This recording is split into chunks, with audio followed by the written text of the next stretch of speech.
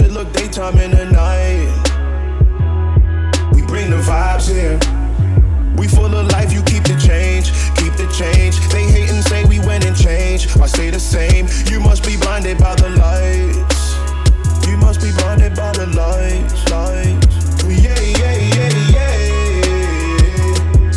Oh, yeah, yeah, yeah, yeah. Oh.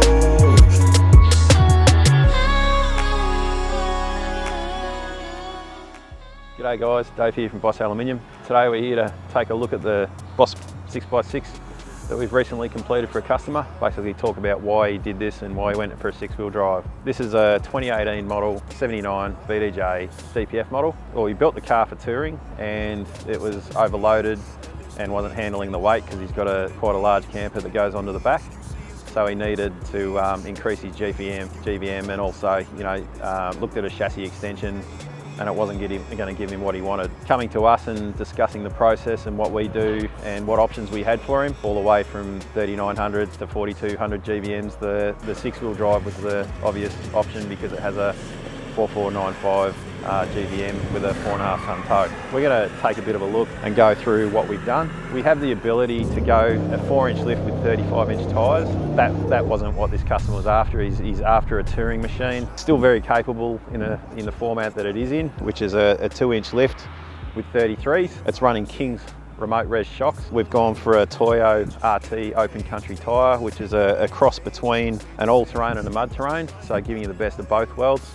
Great grip off-road for, a lot of the Ks that people do on road. They're really quiet and a nice tyre and comfortable to drive on. One of the things with increasing your GVM and adding an extra axle, which is, adds 2 extra calipers, is increasing the braking power of the brake system's pretty important as well. So in this one, we've gone for the Marks hydraulic brake booster. It's comparable, which I've said before. It feels like having 200 series brakes in a 79. So when you can, carry so much more load, have so much more payload and towing capacity, it's so important to be able to stop your car. So this is just a really good option to run on a 6-wheel drive or any 79 that you're going up to this 4495 GVM. So now we're going to talk about the J-Max 6x6 system. So basically we get the car as a 4x4 cab chassis. We strip the thing down and basically get it prepped and jigged up to do the chassis chop behind the cab, where we remove the old chassis and basically bring a complete new system in, which is the J-Max 6x6. That goes over the old chassis and runs down under the cab, and then it's strengthened through up to the front cross member as well. So this is a major upgrade. We're not just putting bits and pieces on the car. It is a complete new fabricated chassis designed for this application. Okay, so one of the other key features with the J-Max system is that converting it from a leaf sprung rear end to a trailing arm coil converted 6-wheel drive. So in doing that, we're gaining the comfort and the load capacity, correcting the wheel track as well. The same as with the coil conversions, where it's basically 100mm wider in the rear track to match the original front wheel track. I'll take you around to the rear. You've all seen this rear end before. It's a good looking rear end. This is the rear tow bar and winch cradle integrated in together, and that's how we get the 4.5 tonne tow. In this, we've basically got a flip up number plate hiding the fair lead in there. It's a nice, neat and clean way to do it. We've got the camera mounted tow pin. You can have Anderson plugs on there as well. Got the recovery or chain points on here, and then you hitch and you can run a pin tool too. With this one, we've gone through the tray and we've got a 3-inch exhaust running through the tray to keep it out of the way. You maximise your underbody space, and it's just a neat and clean way to do it.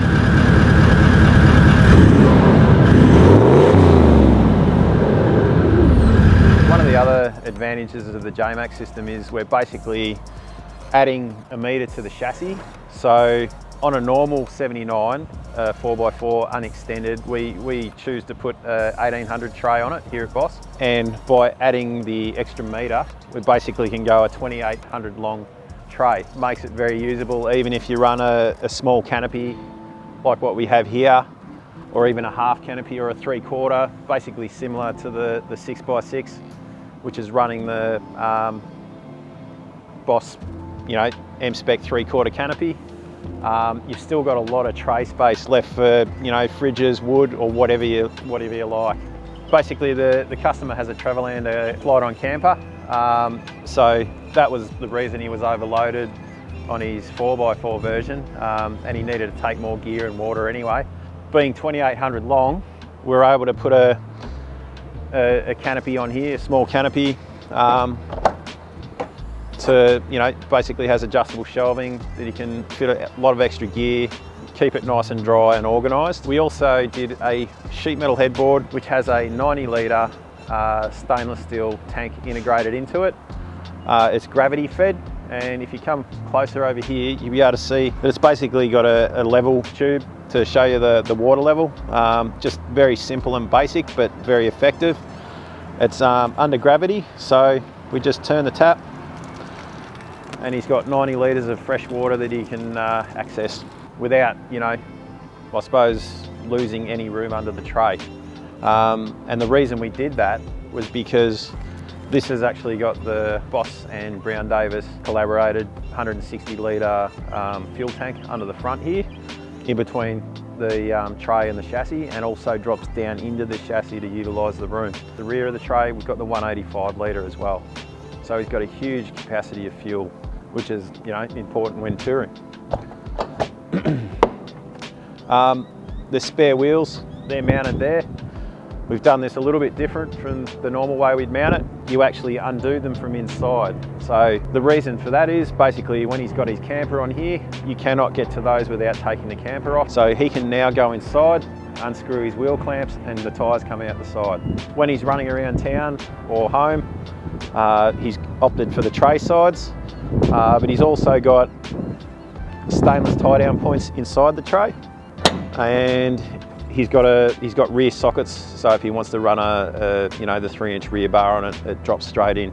The other features that are in this tray, we've built in mounting points for his camper, so that he's basically got a ratchet strap system on the Travellander. He needs somewhere solid to hook into, so we've built these into the tray. It's roughly about 15mm thick of plate through here, and he can ratchet that down as much as he like, and it's not going anywhere.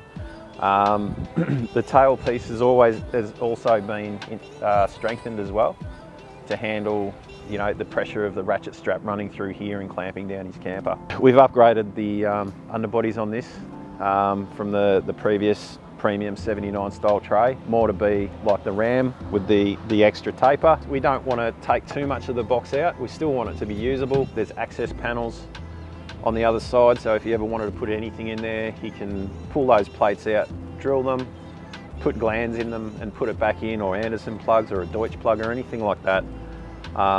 And he doesn't have to actually drill or penetrate the box. We're running a shelf and a divider, and this actually has the mounting system pre-built into it for an ARB twin compressor or any other compressor that you like. 3-point locking system, so it's locking in the center and out to the sides, and that guarantees you a seal and means it's really secure as well.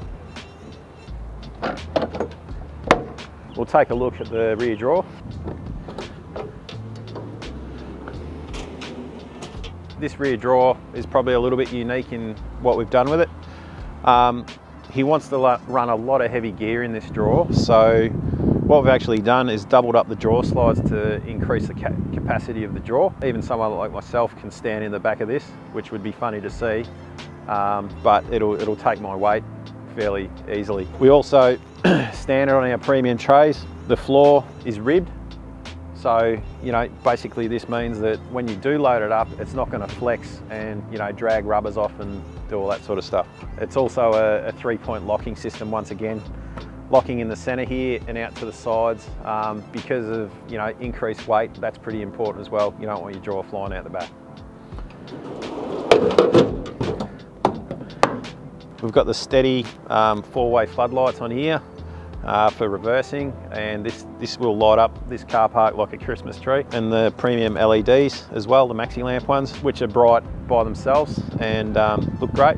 All the fittings and fixtures, hinges, catches, they're all stainless steel for longevity, and they look good too. Got the protection decals on there, which gives you a bit of added protection and breaks up the big door. We're running the similar style flared mud guards that we run on the Ram with multiple angles through them. Looks a lot cleaner, and it gives you a nice clearance for the door when it opens. It doesn't hit on the guard. The fuel filler is built through the tray, so that is directly going straight into the Brown Davis tank as well. So one of the other features that all the Boss trays through the M-Spec range, the premium, run, with the tray sides, we build a double skin. Now I've been asked, what's a double skin? Well, we've got the outer skin of the tray side, and then we've got an inner. So instead of just being a cap across the top, we actually, if you look across that side, you'll see that it's fully panelled in. And what this does is actually create a lot more strength in a tray side. So if you did have a tie rail, you can tie over the top of the tray side and it doesn't bow in. But the other added benefit is, if you got gear in the back and it's bouncing from side to side, and that does happen, you've got this panel that's going to stop your tray sides from dinning. One of the other features, again, if we have a look under here, we've basically mounted these rubber flaps here. We've done it in the past, like on my 6-wheel drive, where it was basically one big mounting channel, and it looks really clean, but the problem is you can't get in there. So with this style here, there's a rubber flap, so if you need to get under there to access anything, you basically lift the flap up, and it keeps all the dirt and the mud and the water out. And trust me, it works really well, because when you don't have it, you'll know about it. All right guys, well that's pretty much it on the Boss Built 6x6. I hope you've found it informative and liked the video. If you need a 6x6 built or any other vehicle, we've got a lot of experience in building serious off-road tourers as well, whether it's a 79, a 200, a Ram, any sort of vehicle, we can help you out. So feel free to shoot us an email or give us a call in the office, and the sales team will help you out. Thanks for watching, guys.